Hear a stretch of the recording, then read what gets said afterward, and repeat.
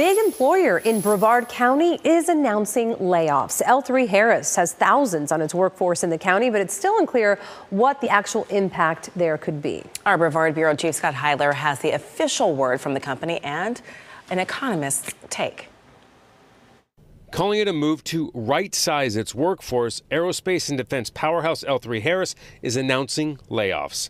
The company is Brevard County's third largest employer with over 7,000 workers in the county.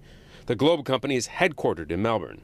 An official at L3 Harris sent WESH 2 a statement on the layoffs. It reads, in part, L3 Harris continues to focus on operational performance and delivering on our LHX Next commitments, including $1 billion in gross cost savings over the next 3 years.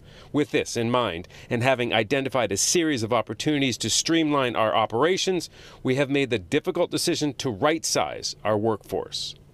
The company has not released any numbers or details of the layoffs, so the impact, if any, here in Brevard County is uncertain. This could be an anticipation of, tighter defense budgets in upcoming years. It could be, again, just sort of as you said, streamlining or a cost shifting. Cost reduction could be coming from a shift in the global defense industry, where there's more of a focus on drones and away from big defense systems.